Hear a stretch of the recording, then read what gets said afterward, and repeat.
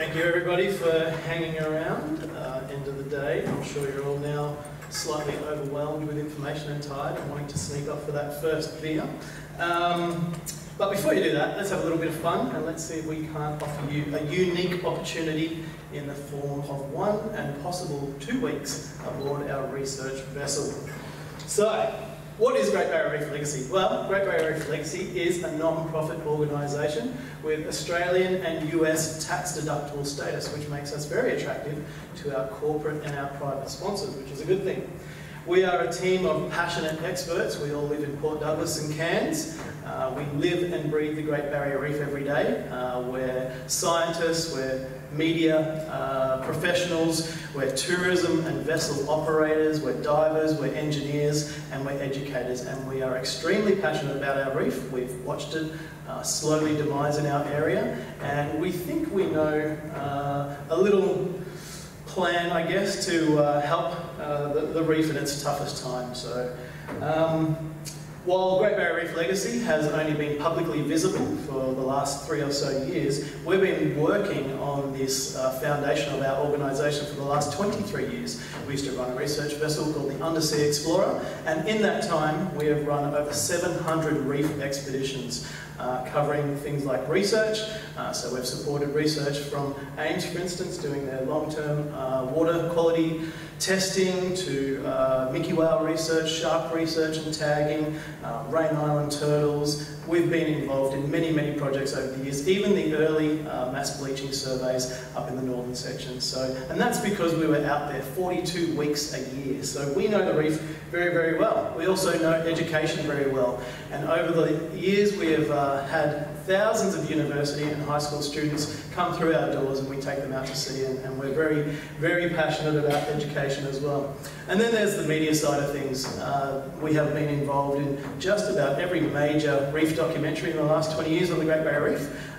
We've also been very instrumental in working with news media outlets and our partner project organisations in getting the media right, because there's a lot of misinformation out there, so we're very keen on that. But what do we actually do? Well, we fund, coordinate and execute collaborative research expeditions, and we do that for 3 very important reasons. The first is to provide essential and crucial access for researchers and innovators, and that's because it's very, very expensive to get out to the Great Barrier Reef. There are very few research vessel options for the scientists and innovators out there, and it costs a lot of money. So we're overcoming this hurdle by using creative funding to get those people out there for free or in the most cost-effective way, because it's really the researchers that need to be out there as often as possible to understand what's going on in the natural system, so we can start to overcome some of those barriers. We also provide access for educators, students and interns, because we know that the next generation of reef champions needs to be nurtured, and the best way to do that is to have them on board with the best marine scientists on the planet, rubbing shoulders, so they can learn the lessons that we've learned long and hard very quickly. And on top of that, we have an education program that's immersive and interactive, so we're now communicating with students all around the globe. So education is a huge thing for us.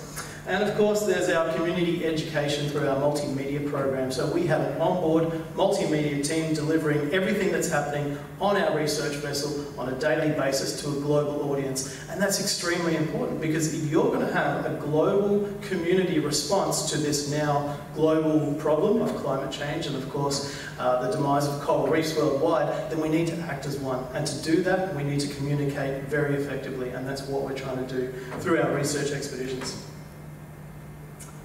So, how do we fund this? We have a major financial sponsor, the Northern Escape Collection. Now, this is a tourism collective that has the Daintree Eco Lodge, the Flying Fish, which is our lovely research vessel for the moment, and the Orpheus Island Resort. So this is a tourism operator that understands you need to have a very healthy reef system if you're going to have a healthy tourism operation. And so they've invested very heavily in us, because we in turn invest in a lot of other projects. So we support many research, education and multimedia projects. And that's a really good relationship that we've got with those guys. We also have small business champions in Australia and now in New Zealand that regularly donate small amounts of money each and every week, and that's really important to keep us moving as quick as we can. We're also very, very lucky to have in-kind support from companies all over the globe, major companies who supply us with their services, with their products and their expertise to make sure that when our research boat goes out, it's equipped with the latest in technology and executed in the highest possible manner. And so we couldn't do it without those guys as well.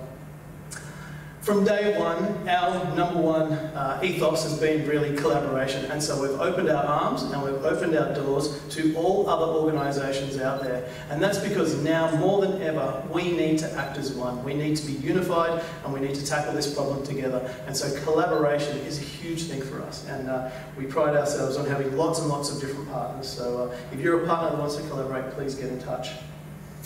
And all this allows us to support researchers and scientists from government and non-government organisations. And what they need to do is be out on the reef as often as possible. And that's because the reef has lessons we need to learn. The natural system can show us what's working and what's not. It has the ability to rehabilitate itself with a little nudge here and there, but unless we're out there as often as we can, we're not going to understand how that's going to take place. So supporting these guys in getting out there as often as they can is a hugely significant thing in what we're trying to do.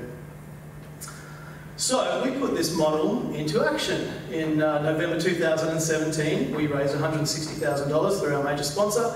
They gave us that very nice looking white boat. It's a luxury tourism vessel that we adapted into a research vessel. Not ideal, but we made it work.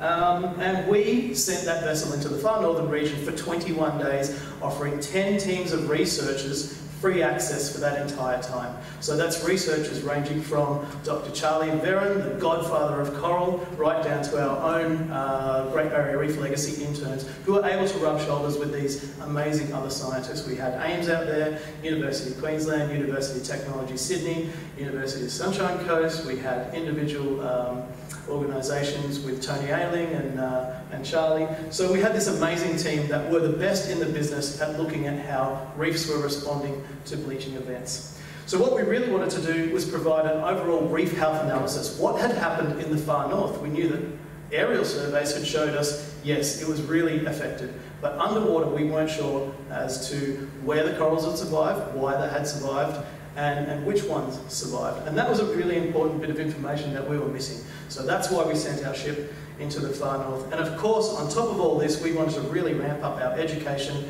and our communication, and so we did daily updates direct from the researchers, direct from the reef. And that was a really interesting scenario, because what was happening is that the scientists were asked to collaborate. That was a condition of travel.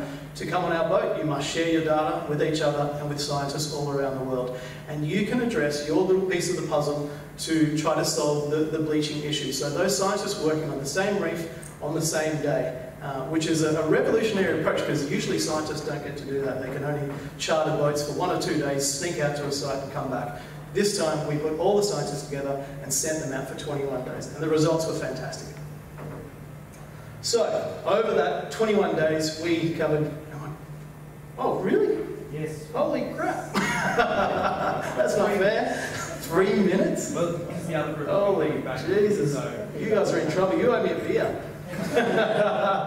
All right, well, we've got 12 reef sites up and down the coast. We travelled from Port Douglas all the way to Cape York and back. We did a hell of a lot of work. We hit 12 sites. Right, I'll move on. Most of the sites, unfortunately, look like this in the mid and inshore reefs. Okay, so they were heavily damaged. And it's what we, in a way, expected, but didn't want to find, but it's what we saw. Outer reef sites tended to do a hell of a lot better, okay? They were regularly flushed with deep oceanic water, and they tended to fare better than the inshore sites, but there was bleaching and coral mortality present there. We had the AIMS team look at the first definitive supercoral species, the one that deals best with heat stress, Acropora tenuis. No matter where we went, no matter how many dead corals there were, this one survived. This one is, or has something that the others don't. 12 live coral colonies were sent back to the Australian Institute of Marine Science. We heard from those projects in the other room in the earlier session, and they did amazing things with those colonies. The University of Technology Sydney team transformed a stateroom marble bathroom into a wet lab. and they looked at the biological and physiological traits of corals that were surviving. So what did they have that other corals didn't? We had mapping teams. We had 30.8 kilometres of underwater reef mapped for the very first time, and our aerial drone operator surveyed and mapped 12 square kilometres of reef. And now we have a baseline of what those reefs look like for going back into the future. So that was another world first. A green turtle, sap tagged. These guys are responding very differently to climate change and warming water. So we need to understand what's happening with those species, and we sent the ROV down to 80 metres plus to work out what was happening on deep reef systems. Tony Ailing recorded 4 new fish species for the Great Barrier Reef, very exciting. We collected 385 water samples for the Museum of Victoria, and we conducted 24 citizen science surveys for Coral Watch, Mangrove Watch, and Eye on the Reef, and all of these were done for the first time ever in that region. So we were bloody busy. But the big find was the most diverse branching coral site ever discovered on the Great Barrier Reef in that most hard-hit region of coral bleaching from 2016 and 2017. And that was a very exciting find. Dr. Charlie Varon got out of the water, he was ecstatic. On top of that, he found 1, if not 3 new coral species. So that hasn't been done in 30 years. So you can imagine, if you know Charlie, he was extremely excited about that. And the media went nuts over this. This is good news stories for the Great Barrier Reef. This is what we need to give people hope that these are the nursery sites that will help the rest of that region rehabilitate. If you've seen Chasing Coral, you'll know that these guys are the best in the business at communicating with a global audience what's happening with coral bleaching right now. And so they sent their star, Zach Rago, to head up our education team, and he had links with schools in Australia and the US on a regular basis while on the boat, and we also had our own legacy interns. Did we do some media? Yes, we did. 132 direct multimedia updates from the ship on a daily basis through our own sat link. We also took our own satellite dish, and we took an ABC correspondent, and we did 96 TV, radio and print media outputs on the expedition itself. So you can see how much information was generated during this. We also held a free live public symposium for 150 people in Port Douglas, which streamed live to 1,500 people on Facebook. In total, when you calculated our entire social media reach across all platforms, across all our project partners, our in-kind supporters, our government and non-government institutions, we had a reach of more than 5 million people. So when you're talking about engaging with a community, that's not the scientific community, but now a global audience, we were doing this in spades. So what next? Great Barrier Reef Legacy is working hard to ensure that we can get the support and funding we need to have our own dedicated research vessel. So we can send that boat out there for 32 weeks a year and offer 320 research spaces. That's a week long each to get the researchers out there and doing what they need to do. 96 education spaces, 64 media and project partner spaces, and 64 passenger spaces. And we firmly believe that this is an absolute model and a catalyst for innovation, collaboration and change. If we can get everyone working together on a vessel, if we can communicate with a global audience on a regular basis, then everyone comes along for this journey and we can start to affect change. Great. That's not the end.